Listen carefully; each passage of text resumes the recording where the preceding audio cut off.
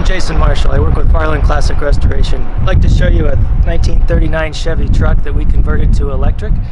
We took it out of a farm field and completely restored it and converted it to a new generation electric vehicle.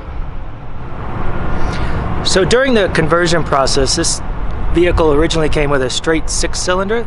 Wasn't exactly the most performant vehicle on the market, not to mention the emissions considerations we had.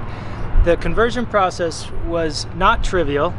It included removing the original engine, the front suspension, the rear suspension, converting it to coilover springs on the front and rear. We put a modern differential in the rear end, and we installed a 3-speed transmission to pair with the electric motor, so it performs well both at high torque settings, parking lots, going up hills, as well as cruising down the highway in 3rd gear. It performs very well at 75 miles an hour.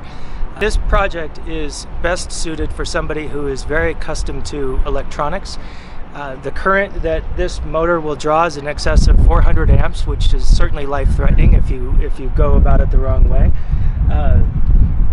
But overall, it's a fun project, and these can be converted into a variety of vehicles, from small to sports cars to larger trucks like this one, including 4-wheel drive.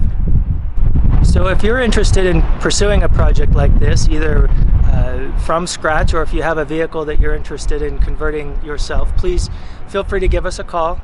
Again, Farland Classic Restoration, 303-761-1245.